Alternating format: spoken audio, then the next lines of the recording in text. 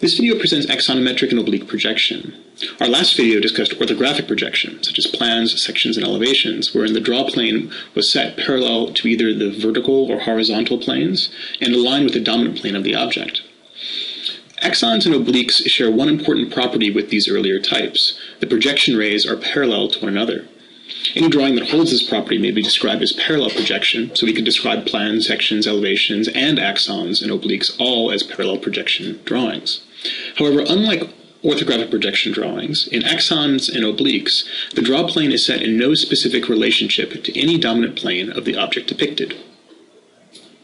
This allows us to produce three-dimensional views of objects that retain properties that are important to architectural design. For example, any edges of the object which are parallel to one another will appear parallel in our axonometric. And this allows us to compare the sizes of things that would otherwise be distorted in perspective. So things that are far away, that are the same size as objects that are close, appear to be the same size in an axonometric. It's worth noting that if the draw plane of an axonometric is aligned with a major plane within the object, then you basically arrive at an elevation. So we could think of plans, sections, and elevations as a sort of a special case of axonometric.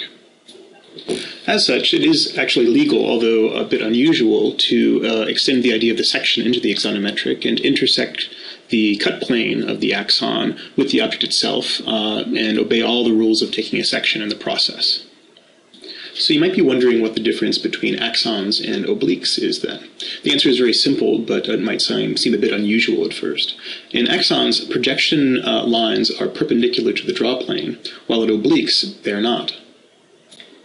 So why on earth would we want this? Well, it turns out that when oriented properly, that oblique drawings allow us to measure both true distances and true angles for any one set of parallel planes in our object.